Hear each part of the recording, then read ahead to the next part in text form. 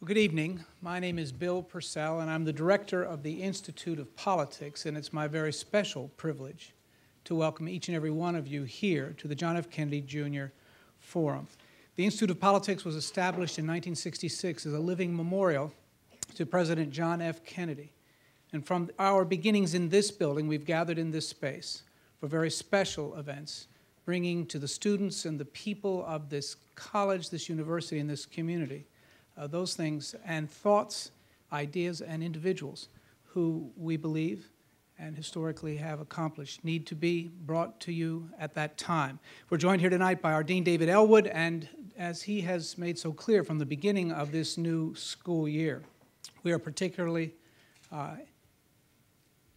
focused on the fact that 2 weeks ago, today, our Senator Edward M. Kennedy, was lost to us, a leader, a man who was a part of this institute throughout most of our history, stood on this stage many times, and an individual who both as an inspiration to us and as a leader, I think, would have said that this particular night is especially the kind of night that should occur here, bringing us all together early in a year for a panel that is tonight entitled Justice, What's the Right Thing to Do?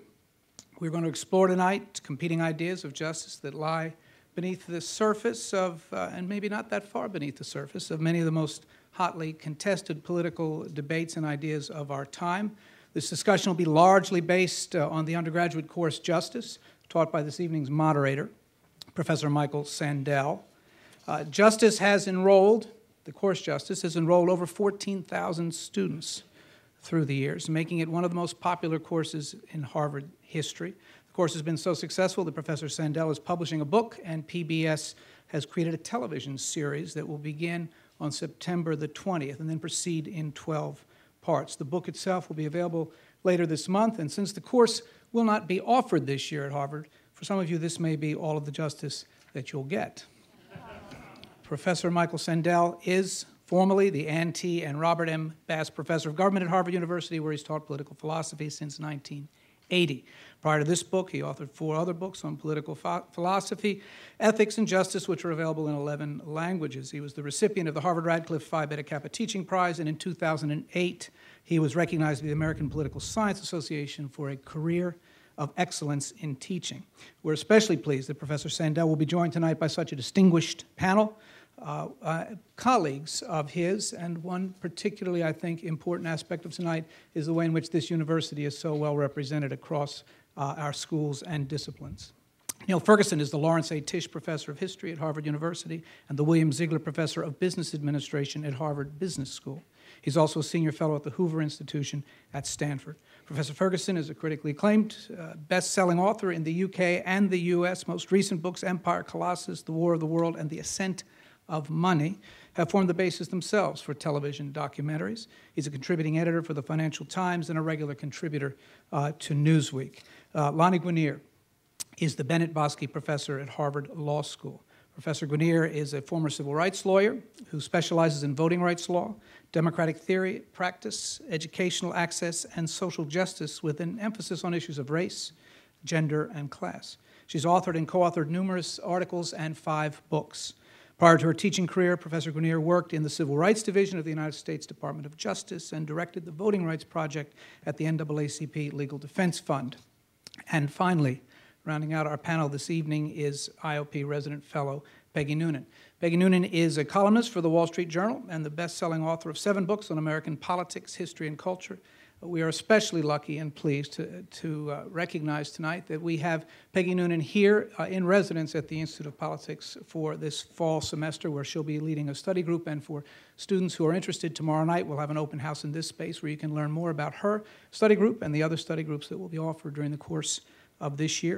In 1996, she was one of 10 historians and writers who contributed essays on the American presidency for the book Character Above All. In 1995, she hosted her own PBS series on the debate over American values. Noonan has a background in public service as a special assistant to President Ronald Reagan from 1984 to 1986, and in 1988 as chief speechwriter for George Bush during the time that he was running for the presidency. Please join me in welcoming Professor Sandel and this outstanding panel. Thank you.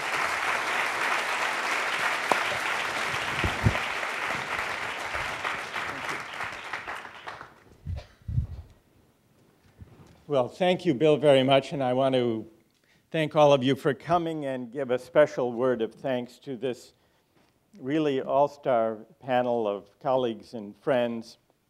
It's really a great privilege to have them be here to join in this discussion. Niall Ferguson, the prolific and prodigious and provocative historian who's taught us about everything from the history of money to how America should take up and live up to its imperial responsibilities. Lani Guinier, one of our generation's leader in the theory and the practice of civil rights and social justice, and Peggy Noonan, who brought poetry and grace to the speeches of Ronald Reagan, and now a writer and commentator in her own right. It's really a great privilege to have the three of us, the three of these colleagues here for this discussion. The book lays out three basic approaches to the question, what is justice? So our time is short, and rather than give you the history of political thought about the idea of justice, I will tell you in a single word for each of the three traditions what they say. And then, before I finish, I'll try to suggest something about who's right. And then we'll have a discussion. There are three basic answers to the question, what is justice? Each can be summed up in a word or a slogan. Utility, seeking the greatest happiness for the greatest number. That's number one. Two, consent, respecting the rights and the freedom of individuals. And three, virtue, promoting virtue through government and law and trying to realize the good life. Those, broadly speaking, are three answers that the history of political philosophy offers to the question, what is justice? How should we think about justice? The first two, maximizing utility or happiness, and respecting people's rights to choose for themselves, the first two are the most familiar theories of justice in contemporary debate, certainly within the Anglo-American world. Apart from showing how these different approaches to justice show up in contemporary public life, the book does have an argument, and the argument is that the third answer, the third approach, the one that argues about virtue and the common good, is dangerous because tying justice and law to virtue brings to mind fundamentalists and forms of intolerance and imposing virtue on those who may disagree. It's dangerous, but it's also indispensable and an unavoidable feature of any politics that aspires to the good society. That's the argument of the book. Let me illustrate with a few contemporary issues and then see what my friends and colleagues have to say. The idea that justice is about maximizing happiness, the greatest good for the greatest number, came out recently when we had the debate about Wall Street bailouts and bonuses. Many Americans thought that that was pretty hard to take, the idea of bailing out and subsidizing wealthy banks and Wall Street investment houses who had messed up the economy and brought the financial system to near ruin. But, it was argued, we had to hold our nose and do it. Why? For the sake of the greatest good for the greatest number. We had to do something that didn't seem quite fair, providing tax money for these very wealthy people and institutions, because it was argued otherwise the whole financial system would come tumbling down on everyone, including not only Wall Street, but Main Street. The greatest good for the greatest number. So the argument from utility, maximizing the overall level of welfare or happiness, seem to outweigh worries about, well, these guys don't really deserve it. So that's the force, the weight of the argument of utility. Now, sometimes our debates are within one of these three ideas. Sometimes they take place between or among those approaches. If you really thought justice was just a matter of seeking the greatest good for the greatest number, the maximizing happiness, then you might say if there were a small religion that were despised by the majority, the right thing to do would be to let the majority persecute and suppress that religion, provided it made the majority happier than it made those few minority adherents unhappy. That's one of the counts against the utilitarian way of thinking. That brings out the force of the second idea, consent, respecting the right of people, individuals, to choose freely for themselves how to worship, for example. So the second approach says freedom, respect for individuals trumps, sometimes at least, calculations about what will make more people happy. And so we respect religious freedom, even if some people would rather persecute a despised minority. Now, if you believe there are certain fundamental human rights or individual rights that should trump utility or the greatest happiness, where does that lead you?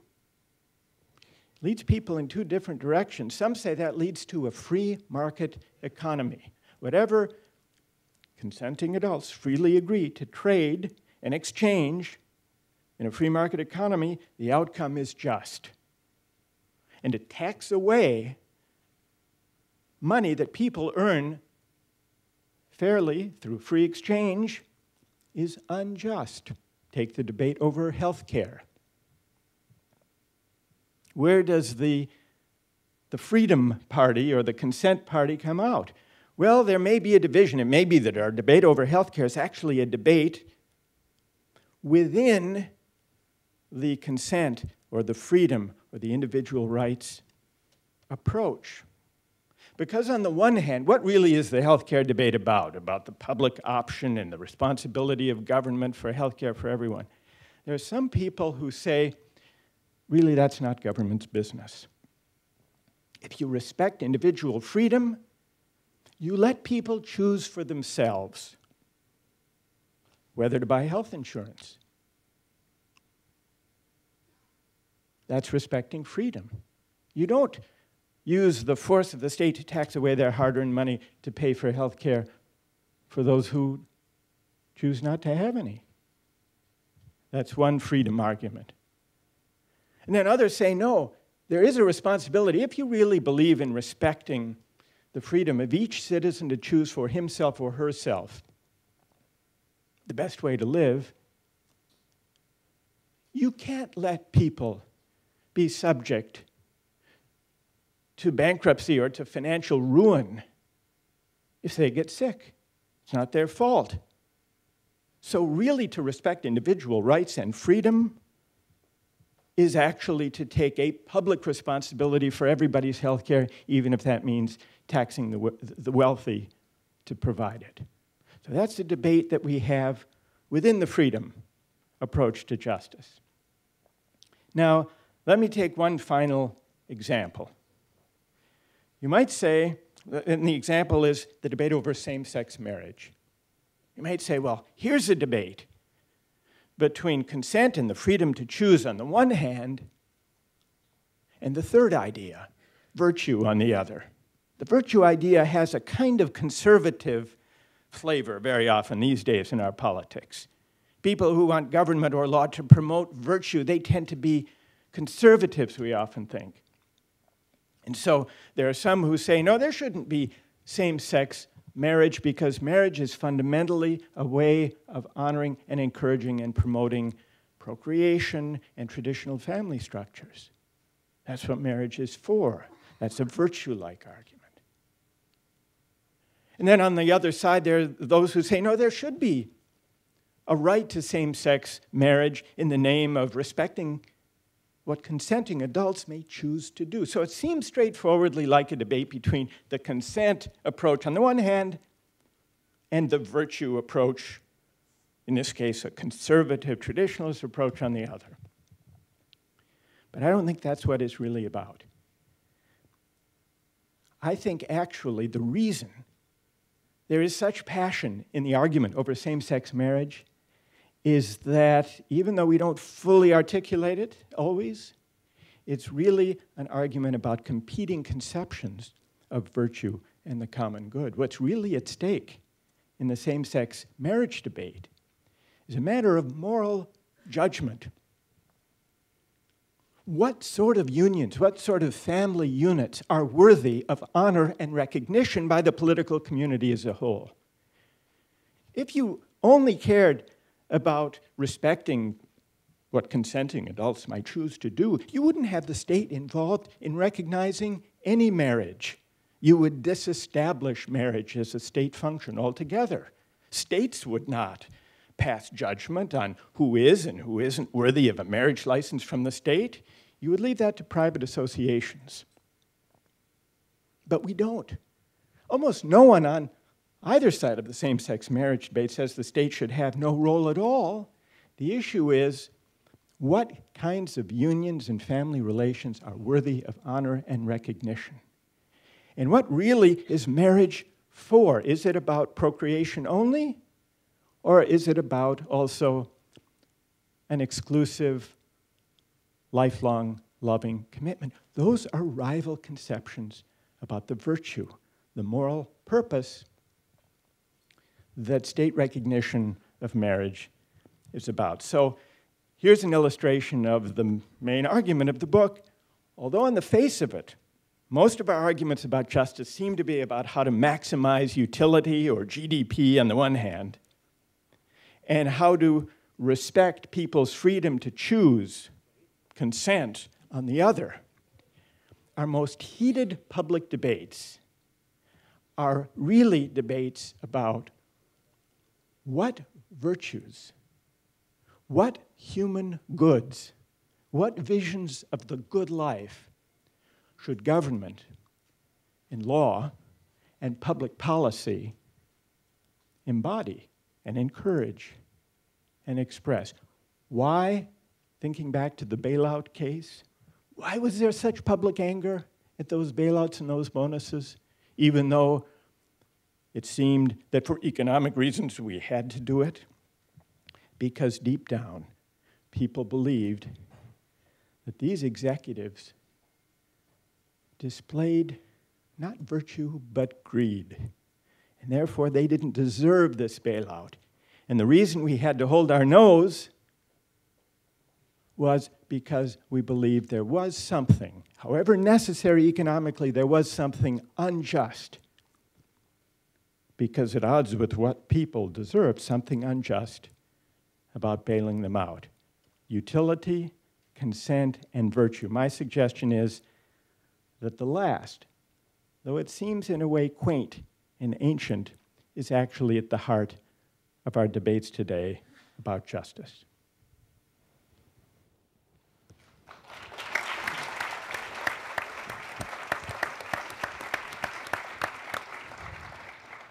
You want to lead off, Neil? Well, Michael, I volunteered to go first in case you're thinking I'm pushy and assertive. I'd like to begin by complimenting you on this wonderful book. Unlike 100,000 Harvard graduates, I didn't have the privilege of taking your course, Justice. But actually, this is a wonderful book, not least because it's the first book I've ever read that makes me understand what Kant was saying. And trying to understand Kant is the hardest thing you can do as an academic. And this book solved that problem for me after 45 years of bewilderment. But I don't think you have any trouble persuading me in the book that I'm not a utilitarian. I've stared at the embalmed, stuffed corpse of Jeremy Bentham, and it did nothing for me. I'm not sure you're ever going to get me to be enthusiastic about virtue. I just see Robespierre every time you use that word. The embodiment of Republican virtue, sending people to the guillotine. I want to take you back to your middle position, the second conception of justice, the one about rights or freedom, liberty. Because right at the heart of the book, it seems to me, you deal with a debate, a very central debate in the United States between, let us say, a Hayekian or Friedmanite conception of rights and liberty and the Rawlsian conception, which would privilege equality more than the Hayekians or Friedmanites would. I'd like you to talk a bit about that. Maybe say something about Tocqueville. Now, Tocqueville doesn't rate a mention in the book, but Tocqueville always saw there as being, at least in some cases, like the case of France, a fundamental tension between the goal of individual rights and the goal of equality. And his great warning in L'Ancien Régime, also in Democracy in America, is if you, at least in some contexts, care too much about equality, then you will end up with tyranny and you'll lose liberty. I felt you didn't really grapple with that, and yet it seems to me absolutely central to any discussion of justice. So give me some thoughts on where Tocqueville fits in, and also, secondly, the law of unintended consequences. Every time I read Rawls, and I never quite get as far as I want to, I ask myself, what would happen if this were really implemented? What would the unintended consequences be? And would a Rawlsian world look like the European Union? Would it be a world in which there were no great disputes about bonuses because there weren't great inequalities of income? Would it be a world in which religious minorities were tolerated no matter how intolerant they were, even if they were hell-bent on the destruction of our society, as some religious minorities today are? And presumably this would also be a society in which same-sex marriage was tolerated and no marriage at all was tolerated. That's really the European model. I wonder if the Rawlsian model, which I think you favor over the Hayekian model, ends up looking like the European Union. And that would be bad. No, it just would be interesting to know if that's what you think. Okay. All right. Let me come to that. Maybe we should. I won't forget. But shall we? I won't let you. Sure. Yes. I'll jump in. Peggy, do you want? I'll tell you how much I like Michael's book, which he was kind enough to give me this past Friday. He opens up with a story about price gouging during Hurricane Katrina or Hurricane Andrew, I forget which. Earlier one. Yeah, maybe. Price gouging during a hurricane. People have a local motel. They double the price of a room when a hurricane is coming, which is taking advantage of a calamity and being ungenerous. But what should the state do about it? This may sound dry, but it was fascinating to me, considering what is the appropriate response to something inherently unjust, like knowing a hurricane is coming, having a motel, and doubling the cost of a room, knowing that people will be coming in and seeking safety where you are. Michael made this very interesting. I have not mentioned to him that I did think about politically what the response would be to price gouging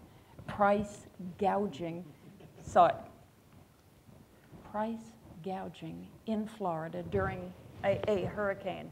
The response after the hurricane would be that people would complain to the governor of Florida, and the governor of Florida would immediately look at them, hear them, and take a poll. After he took the poll, he would find out that price gouging was extremely unpopular. He would then put forward a bill saying price gouging should be illegal. The legislature would support it. There would be headlines the next day saying, "No more price gouging," says governor. And that would be how the whole thing would be resolved, except because we are mischievous, marvelous, complicated human beings, it isn't really where the story would end. There would be loads of side dramas the next time another hurricane came in. Anyway, Michael made this all more interesting in the book than than what I am saying, and made the abstract issues of justice very interesting. I just have some quick comments that bounce off a little bit of what you've heard. Whenever I hear the word justice, I always want it to be coupled with the word mercy. Mercy and justice, they just hopefully go together. I think in any society trying to do its job and keep it together, justice and mercy must together move forward.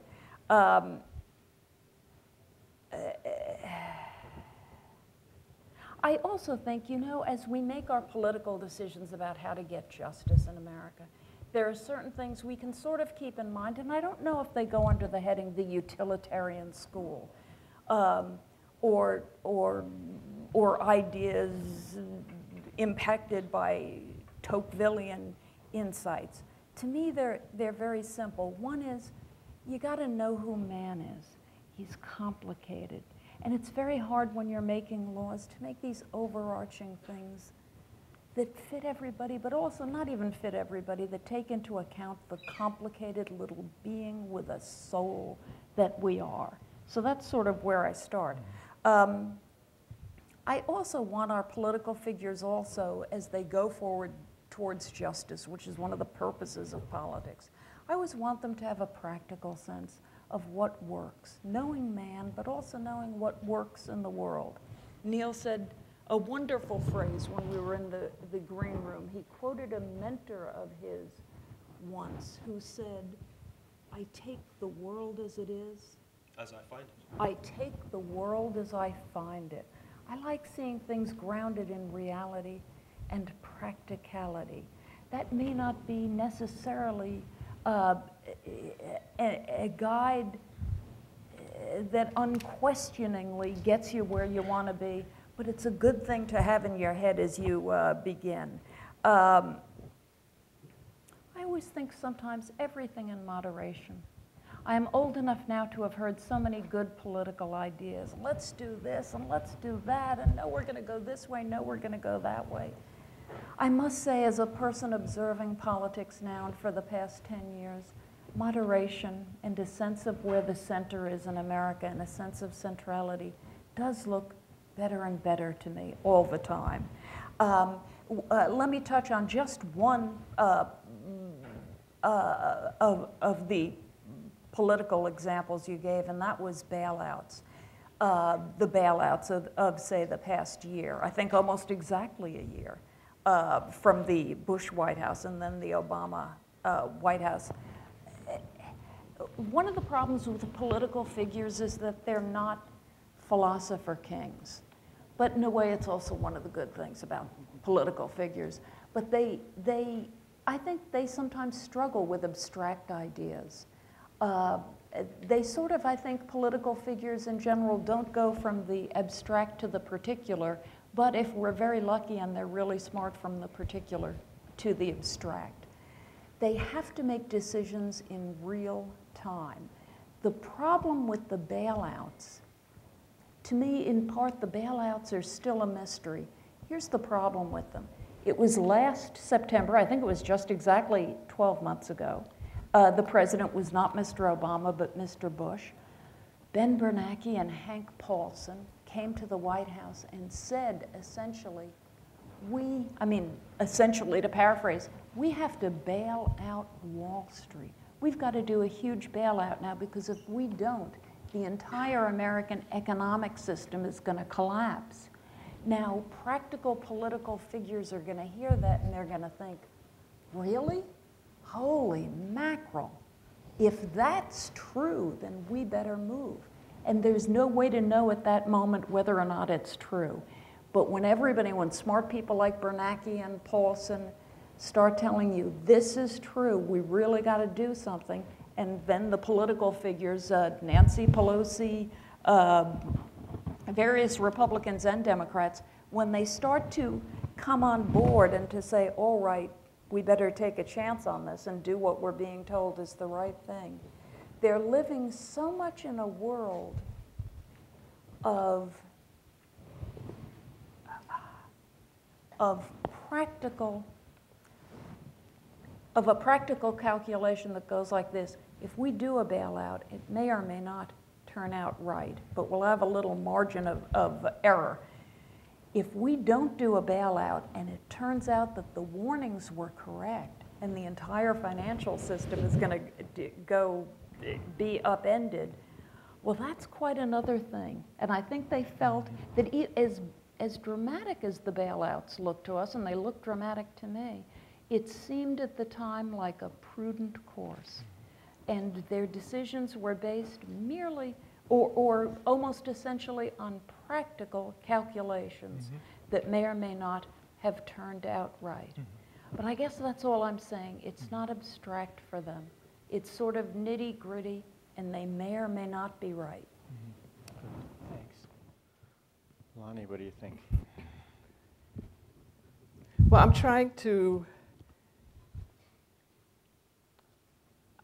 I respect very much what Peggy is saying in terms of the importance of making things practical and concrete, and her story starting with the price gouging during the hurricane is successfully concrete. And I think my reservation, Michael, about your three approaches to justice is that the idea of virtue is really not concrete. And I would like to hear a little bit more about what you mean by virtue, because I think it could mean many things. Just the word itself bothers me because it sounds both elegant and very aristocratic. So if you're talking about the common good and you're talking about virtue, it seems like there's a fundamental inconsistency. On the other hand, the word virtue and the way in which, as I understand it, you're applying it is really a reference to politics. It's a reference to the importance of rigorous debate around the values that we can coalesce to support or to consider. And I don't think for most people virtue summons up this idea of politics or of debate or of deliberation, which is what I think you mean. Right. And so my question to you is why virtue rather than deliberation or democracy as the third plank in the approaches to justice? The second, so the first is to be more concrete about virtue. The second is to rethink the term virtue. And then the third is to, because I like your idea of using virtue to mediate the other two commitments, that is, the greatest good for the greatest number and the respect for individual rights, and that neither of those two poles can stand alone, and they need to be mediated. And as I understand what you're saying is they need to be mediated through a process that encourages people to deliberate and debate about their fundamental values. And those values may change, and those values should also be responsive to the concrete needs of a situation, which brings me to the third point, which is history.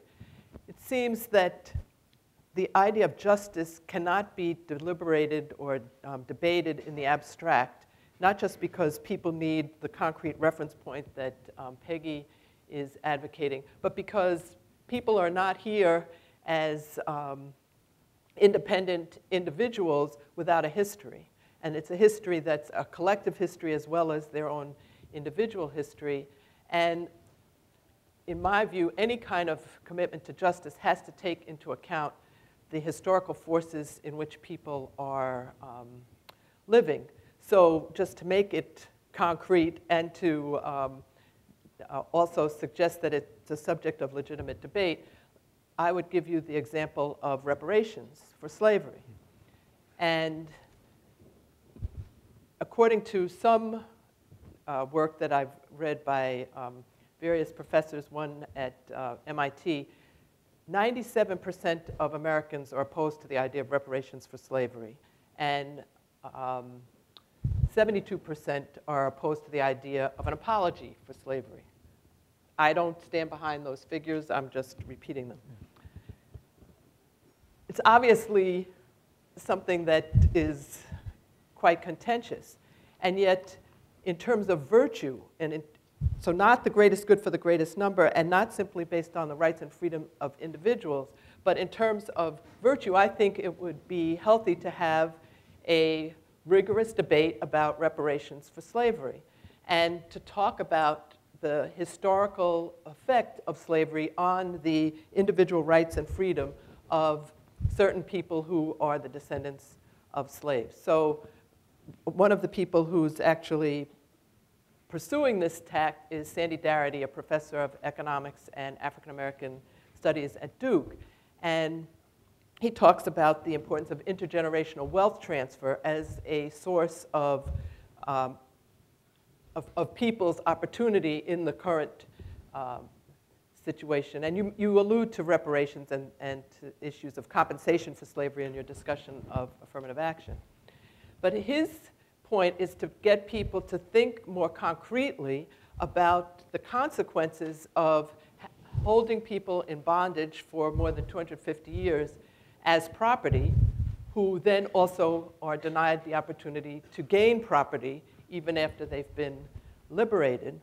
And to speak of another now world-renowned Harvard professor, Henry Louis Gates, did a documentary about the DNA of a number of prominent African Americans, and I believe there were 18 or 19 of these individuals who were interviewed, and of those, let's say 19, 17 of them came from families that actually owned property in 1920.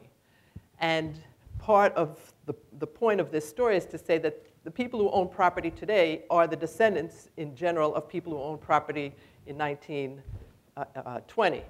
And to support that point, Sandy Darity talks about the median household net worth for white Americans is $90,000. The median household net worth for Latinos is $8,000, and the median household net worth for blacks is $6,000.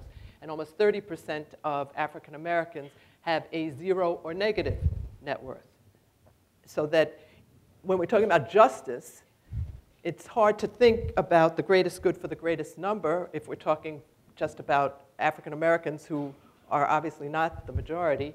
But it's also hard to think about the rights and freedom of individuals, because you can say that blacks now have similar freedom as whites or Latinos, and yet they're suffering with this historical legacy that is denying them the opportunity to exercise those rights and responsibilities in the same way as others. Great. Well, let me pick up, if I could, on a few of the strands that and I think there are some connected strands among the observations. We'll have maybe a bit of a discussion and then open the floor for a broader discussion. Two of the strands, one has to do with moderation, the other with virtue. Peggy, you spoke powerfully for the virtues of moderation, and that's a sensible position up to a point. I would say moderation up to a point. There was a famous, some say infamous, passage in the acceptance speech of Barry Goldwater at the 1964 Republican National Convention, when he responded to those who said he was an extremist. Now, he was a libertarian. He and Neil distinguished a hugely important distinction between the libertarian strand of the freedom idea and the more egalitarian version that informs the American welfare state. And Barry Goldwater was very much a libertarian opponent of the welfare state. And he said in his speech, extremism in defense of liberty is no vice. Moderation in pursuit of justice, Peggy, is no virtue. You think Barry Goldwater was wrong? That was 1964. I Yes. was a teenager, and I remember it. Yeah. Do I think he was wrong? Yes, frankly. I think that was, well, let me tell you in just a narrowly political way. Yeah. Wow, That was one of the hot, bad lines. But it was, Past it's a 50 wonderful years line. in We remember it. politics. How many lines do we remember now this many years later? Oh, you remember lots of things Yeah. that didn't work and aren't very good. But here's what I want to know. something- When you heard it as a teenager, Yeah.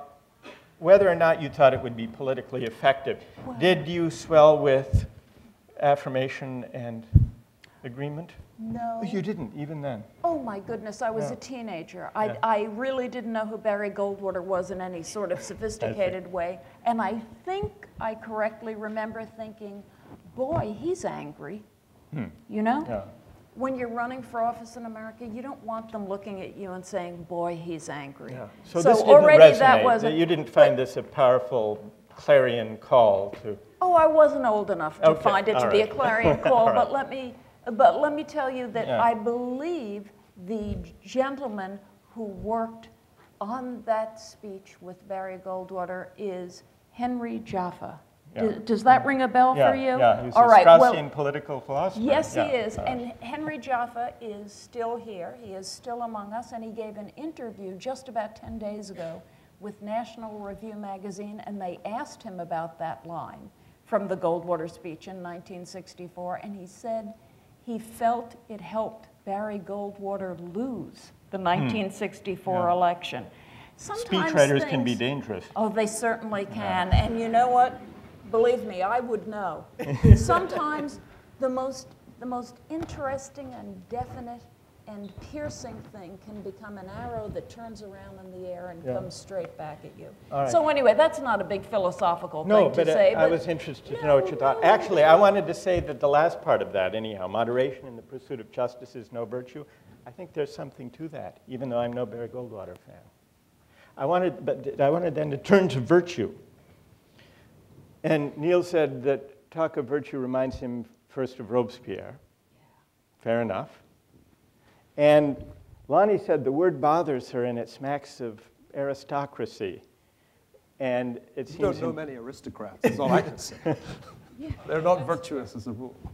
Yeah, but they're snobbish. they're snobbish. And that's what virtue makes you think of, snobbery. Well, here I want to ask, I want to see if I can, and I might not be able to, but I want to see if I can vindicate the use of virtue to capture this third tradition. It's meant, and I should say, this is the first public discussion of the book. So maybe you'll tell me it's a huge mistake if I talk about virtue as the name for the third tradition, the counterpoint to utility and rights. But I sort of want it to be disquieting. And then I want to see if I can save it. Maybe that's a hopeless task. It does remind people of Robespierre or of quaint, aristocratic snootiness. Or of the Book of Virtues, you know? That's what you think of when you hear virtue. Yeah. Actually, Robespierre did it for me. All right. But I understand. It's funny. It's a very sweet word that has some dramatic connotations now. Including a connection even with terror and intolerance. Absolutely. In politics, when virtue enters politics. So here's why I want to try to save it, but maybe you'll tell me it's a hopeless task and I'm barking up the wrong tree. I do want, Lonnie, I do want to connect the virtue tradition with the common good and with the tradition of civic virtue, which has a different resonance and association. The reason I'm tempted to use virtue to describe this counterpoint to utility and individual rights, apart from its shock value, is that it identifies a defect or a weakness of those first two traditions which they share, namely that they both try to be non-judgmental. Economists don't pass judgment on the consumer preferences they cater to.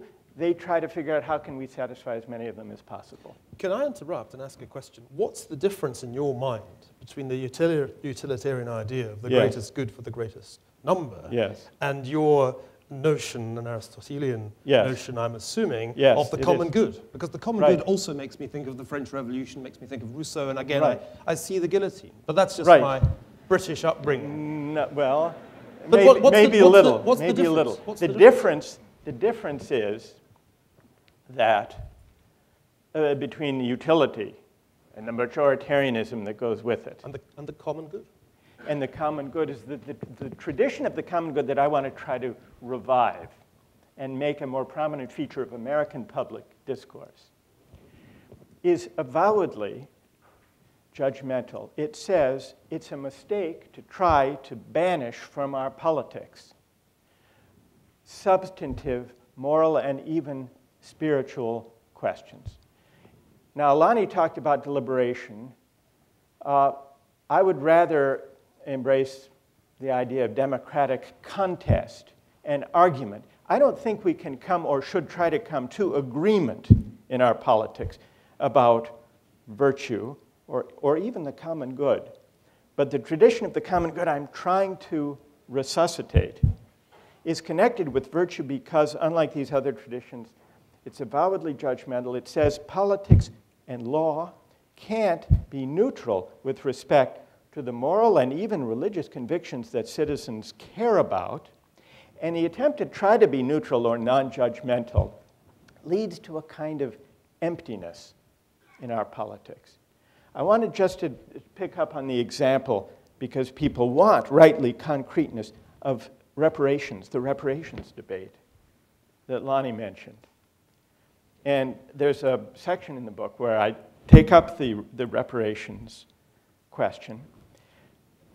There is a tendency to rule that, Lonnie, one of the reasons that it's often regarded as a non-starter for many people in those polls you cite is that from the standpoint of the individual rights tradition, it's hard to make sense of collective responsibility, of a community across time and across generations. And what I find powerful in the best argument for reparations is it takes head-on those individualistic assumptions in our politics. And it says maybe we have some collective responsibilities that are bound up with our history, with our shared history. When it came up in Congress, Henry Hyde, the Republican congressman, conservative, said, reparations, I never owned any slaves. Why should I be responsible for the legacy of slavery? That was a deeply individualist argument that comes very quickly across the political spectrum to the American mind. And that's the individualism that I want to lean against, and that I think is an inadequate basis for arguing about health care and the welfare state and reparations and same-sex marriage. So that's why I want to try to revive an understanding of the common good that is avowedly judgmental, even though I agree it raises worries about the risks and the danger, if not the guillotine, of the moral majority and the fundamentalists who will impose. That's the fear. And I want to say, don't cede to the most intolerant voices a monopoly on the richest moral and spiritual resources of the tradition. And I think this has been a failure of liberals and progressives in the United States, to try to be neutral. So maybe that's not a convincing answer, but that's what I'm up to. That's why I want to try to hang on to this, to connect virtue and the common good rather than to prize them apart. I don't know, is that a hopeless thing? Does that lead you to support the idea of reparations for the descendants of slaves? Well, I'm sympathetic to it. As I don't think it should be ruled out on the Henry Hyde grounds that an individual today can't be responsible for what his community or his country did. In fact, if you accept that idea, odd that conservatives should embrace that idea, because conservatives should also embrace the idea of patriotism, loyalty to one's country, pride in the past of one's country. I think pride in the past of one's country and community, in the founders. We weren't around when the founders did what they did. How can we be proud of what they did without some sense of collective responsibility and a historic burden? if you can have pride in the past of one's people and community and history, I think one can also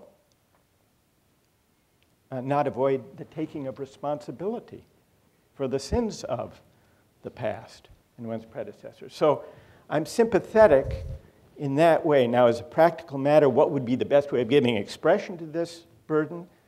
I think that's a further question, open to debate. Should it be individual payments? Should it be support for certain institutions? That's another matter. But as a matter of justice, it seems to me a suggestive and important possibility. Is that? You're still thinking of Robespierre, I can see.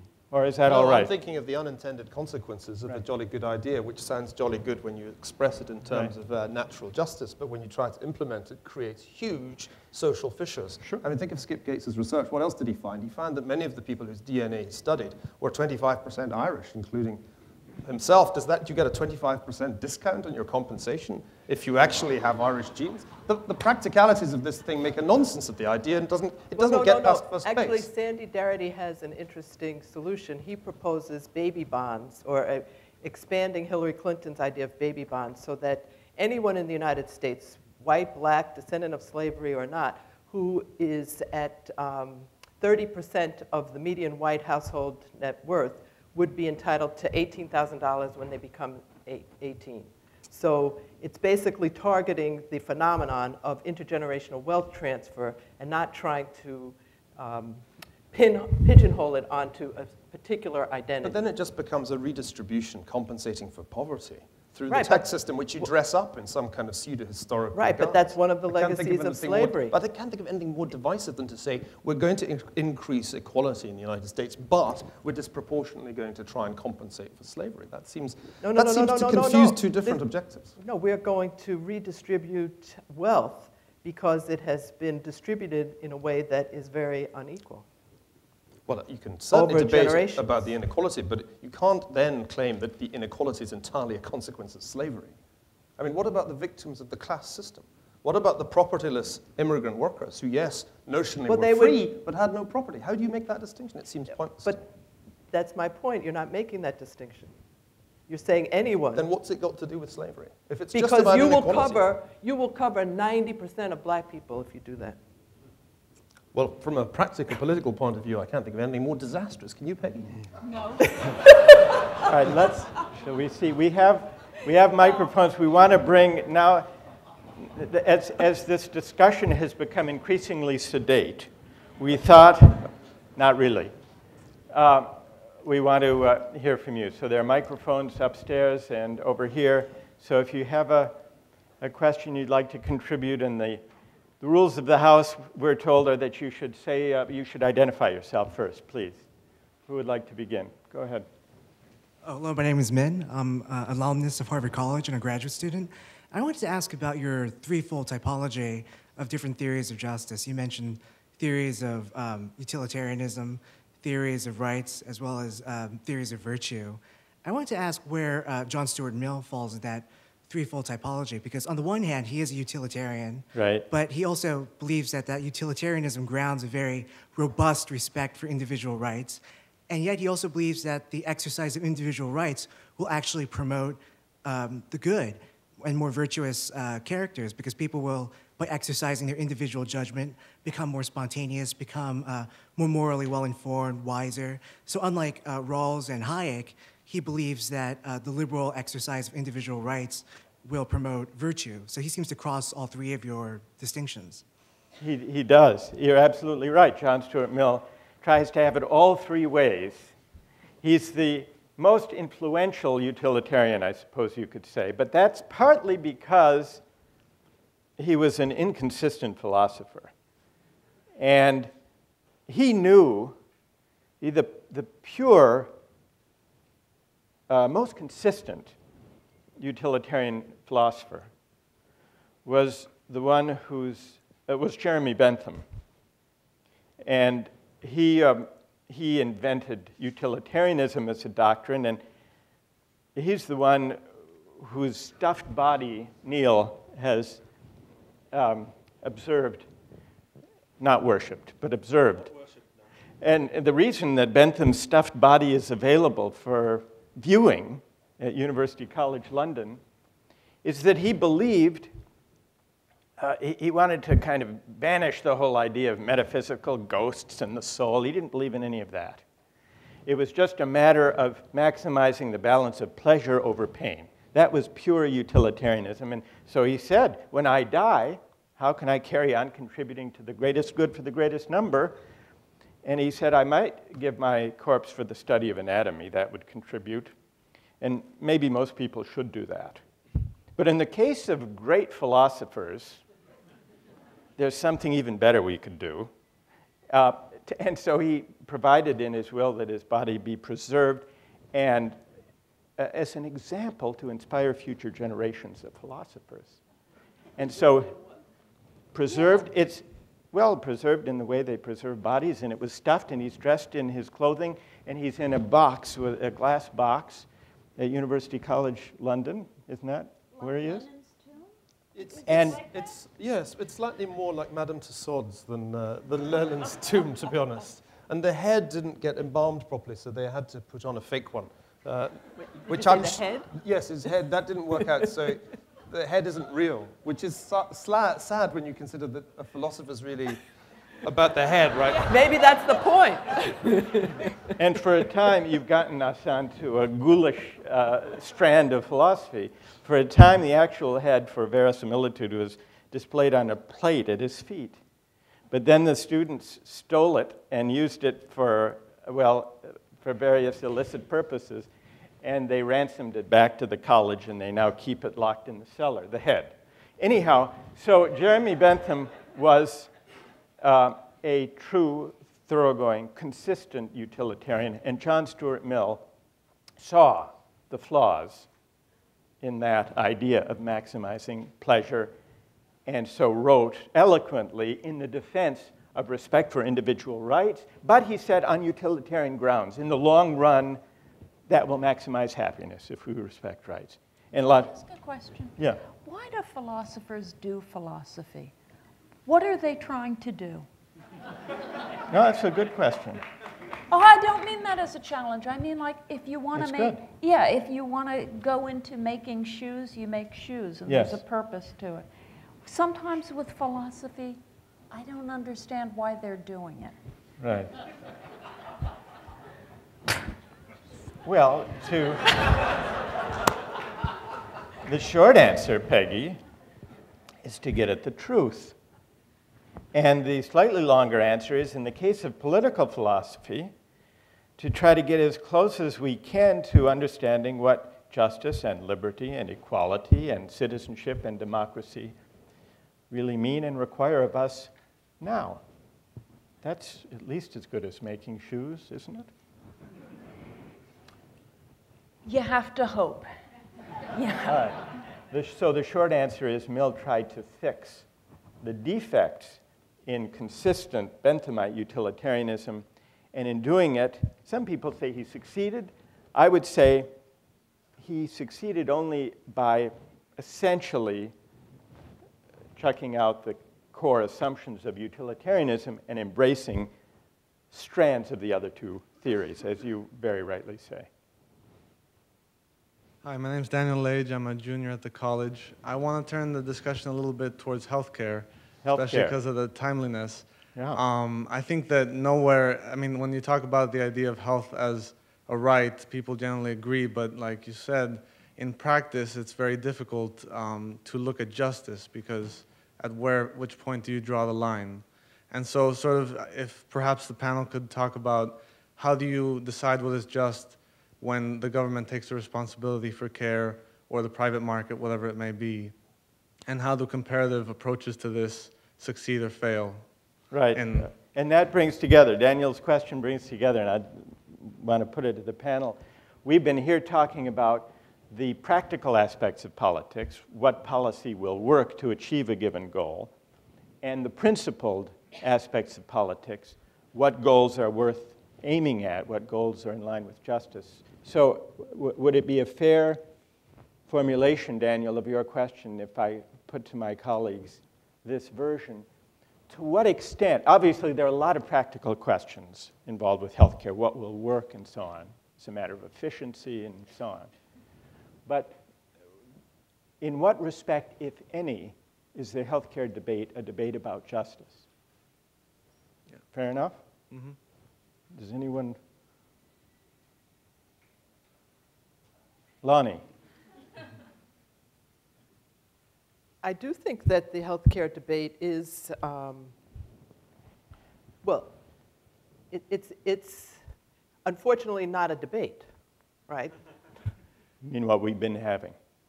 Right. Yeah. I mean, I haven't participated, and I don't think most people have enough information on which to participate and form a judgment. But the media is trying to convene a conversation more like a circus about utilitarianism, consent, and I guess in some ways virtue. They don't talk about that in the media, really. What, virtue? Do they? Well, in the sense of what would be the right thing to do. Yeah. That it's not, the fact that it's the greatest good for the greatest Yeah. number does not answer the question, because you then have people Right. whose rights will be trampled on because Right. they will lose their own health care choices Right. to a government-imposed option. Right. But yes, I do think that the debate about health care could be a debate about justice. But I think in the debate about health care, it would probably be worthwhile to get concrete again. And I think what the Obama administration should do, this is my view of justice, is to show what it has in mind by having free healthcare clinics around the country and see who comes and whether they like being treated by the people who are available to fix their teeth or check out the state of their tonsils, and then have a debate about whether this kind of opportunity for everyone to have something that is considered really valuable available, is that something that we should be considering? Right now it's too abstract. One thing that struck me in listening to the tributes to Senator Kennedy, and they played excerpts of his various speeches. When he spoke about health care, he spoke about it in moral terms. And he said that he was fighting for the day when in the United States health care would be regarded as a right and not a privilege, not based on your ability to pay. He cast the issue always in terms of morality and justice. And that struck me as a contrast to the way the issue's been framed in this debate. I think one of the reasons, and maybe he will recover in his speech the moral dimension of it tomorrow night, President Obama, I think one of the reasons that he's lost the upper hand, the initiative in the healthcare debate recently, is that he's been talking too much about the economic aspects, the technical aspects. I heard him in a town meeting watching on C-SPAN talking about how we have to get bend the cost curve and so on, rather than the bigger moral questions about the responsibility that citizens have for one another in a decent society to provide health care for everyone. And then the details can be secondary.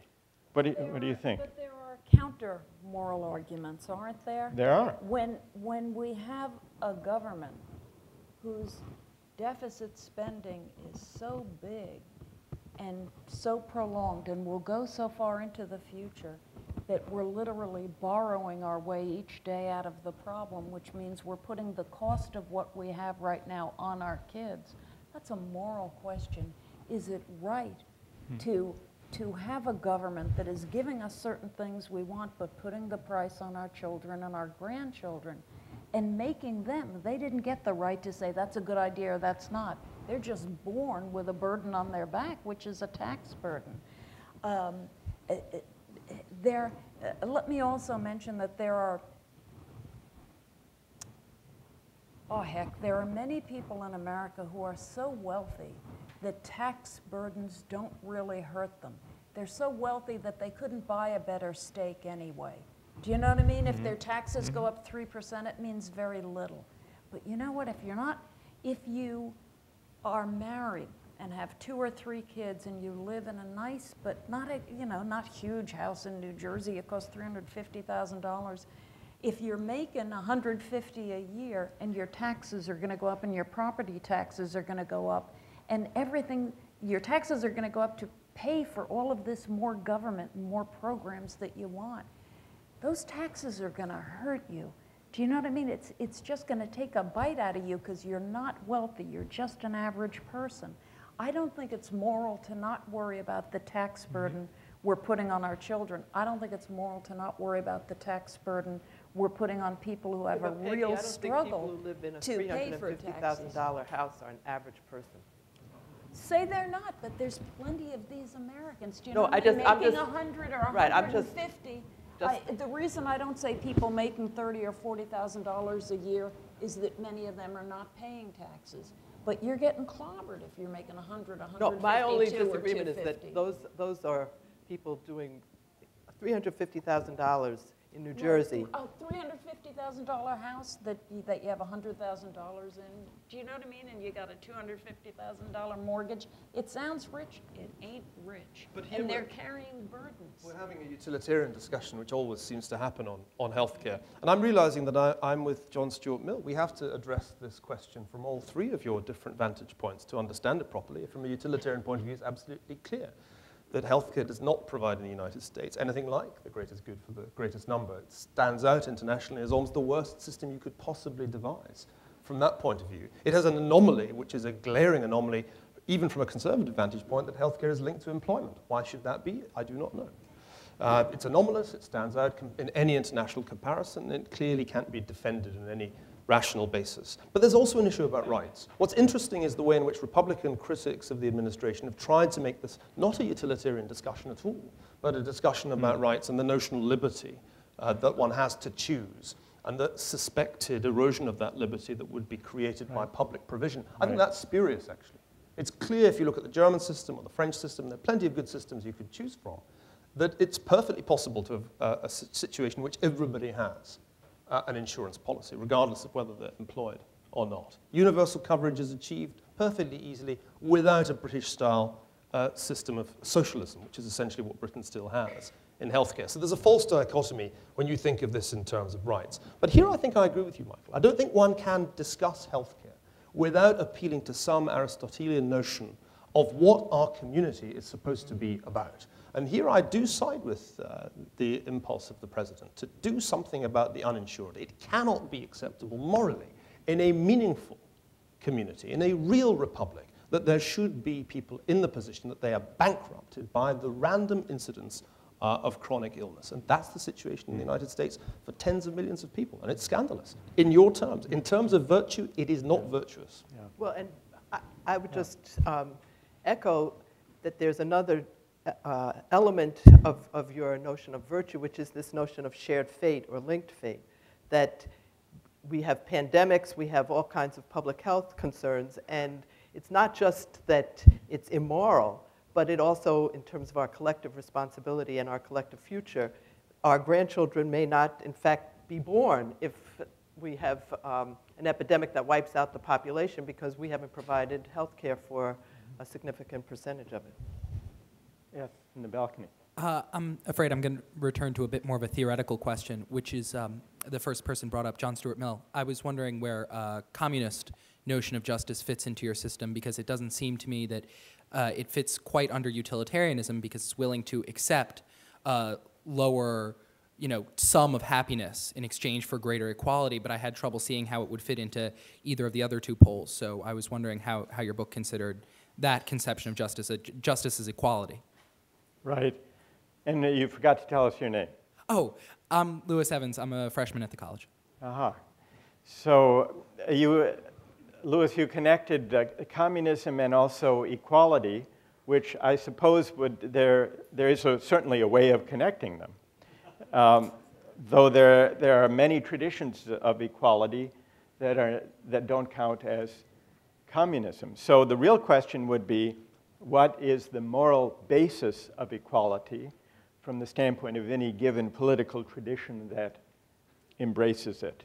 And there are the communist tradition is informed by a number of the strands of argument that we've been discussing. Some say an ideal communist society would promote the greatest good for the greatest number, the utilitarian or scientific strand of communism. But an equally powerful strand argues in the name of freedom. And Marx himself grew out of a tradition of German philosophy that was trying to work out the idea of freedom, and to what extent was freedom individual, and to what extent did it require a certain kind of collective life. So you're right to raise the tradition of communism as an approach to justice, and what's interesting is how even communism draws on these different strands. I don't know if anyone else would like to take that up? It's just worth bearing in mind that one of the defining characteristics of most of the regimes that came into existence on the basis of communism is that they were completely unjust, in the sense that there was no rule of law. And this reminds us that one of the important elements in any theory of justice and any system of law is the notion of property rights. Locke has a walk-on part in your book, too short an appearance for my liking, because it seems to me that any really serious understanding of the idea of rights has to take account of the role of property rights in defining the whole tradition of law, the whole concept of justice on which this country is based, which is rooted in the English common law. Right. We have 3 microphones. Am I missing anyone up there, or should we? No? Oh, right here. Go ahead. My name is Noor Ibrahim. I'm a freshman in the college. This is going back to the question about whether you should provide reparations to the African American community. And my question is that if the government holds certain responsibility for the problems that the community had to face, such as when the government allowed for the slave trade, things like that, then should the government give them compensation, as opposed to immigrants coming in and expecting the government to provide them the same rights as a minority that the African American community, that the debate is going on about the African American community. So do you think that it's right, it's just for the government to provide compensation for one community and not another, on the basis that they held responsibility for the problems of that community? And are you thinking about, since immigrants have just arrived, yes, that they should not be held responsible for sharing the burden, or that they should not be recipients of They should not be recipients. Because they weren't part of the community that suffered in the injustice in the past? Yes. Well, others may have a view about it. It seems to me that what does it mean for an immigrant to become a member of a political community, to become a citizen?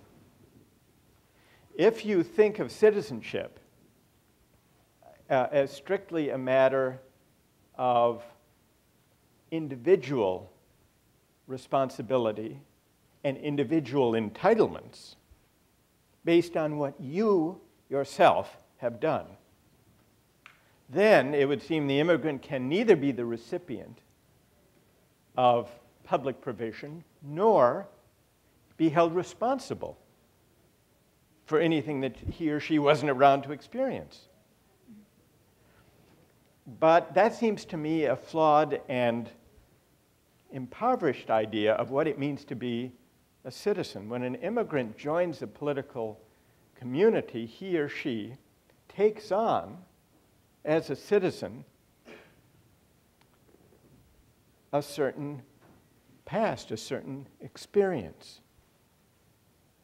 The Constitution, to take the American example, and the constitutional tradition, and the tribulations in the Civil War, the glories and the injustices of that community become, in a way, the adopted inheritance of that new member. And if that's true, then all the notions of collective responsibility and of collective entitlement that flow from a shared citizenship in history would seem to apply in the same kind of way. The United States, I think, has understood itself deeply, perhaps more than European societies, is an immigrant society, precisely because it's accepted the idea that immigrants share in the good and the bad of the past as well as the present. And without that, I think it's very hard to understand what it means to become a member, a citizen of a political community. But well, under others may... Lanny's scheme, they would benefit. I mean, they would benefit regardless of their Right, form of if they were, if they were poor enough. right. Okay, right. Anyone else? That note says, One "We've more. got time for one last question." How did you must be very long. It's just you're, like that time have of good the night. vision. It's that No, time of the no. evening. Go ahead. That's exactly what it said. Hi, my name's Phil Mayer. I'm a 2L at the law school.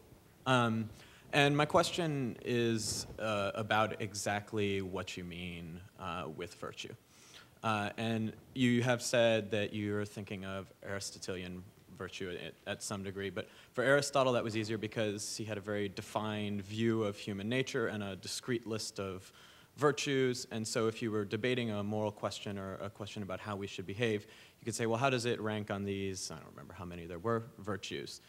And when I heard you talking about how our dialogues today are in fact about virtue, when you described, for example, the gay marriage debate, and you said it's not about consent versus virtue, it's about virtue versus virtue.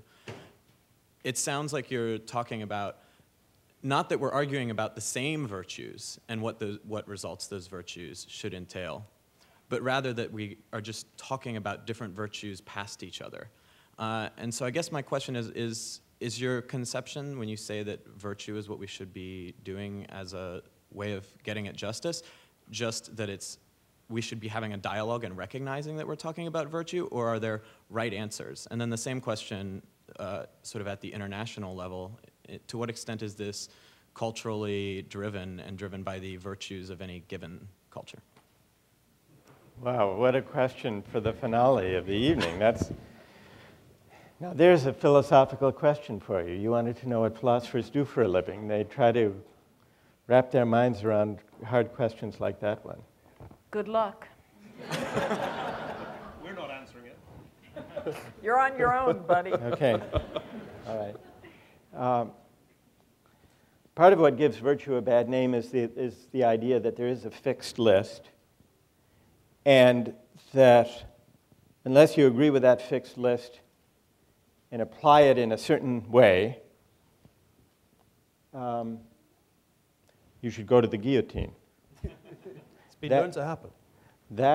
It's happened historically, and any politics of virtue, any politics of the common good, consorts with that danger. I think that conception of virtue as fixed and uncontestable is a misunderstanding of what it means to engage in democratic life on questions about the best way to live. Who deserves what? What virtues are worth aspiring to? And what virtues should be embodied in public life and in law? My argument would be that those arguments about virtue and about the good life, about what's worthy of honor and recognition by the political community, these are questions we can't answer if we try to be neutral and say it's just a matter of individual choice or of individual rights. So is there a single right answer? There has to be contestation and argument. That's the deliberation. And the democratic moment that Lonnie was wanting to make sure that I was including in my account of virtue, civic virtue. And we could all go home and say, yeah, it's just a matter of agreeing to disagree, nobody's right, there are no right answers, all that matters is that we voice our views. But I don't think that's right, exactly. Because if we're really to have imagine a public life where there is serious argument and moral engagement about things that matter, including virtue and honor and recognition and who deserves what, and how to conceive responsibility for past wrongs and injustice. I don't think we can engage in that argument unless we presuppose the possibility that some answers are better than others. Deliberation is a pale thing if it doesn't go with the idea that some people may be right and others may be wrong. That's why there is so much at stake in politics.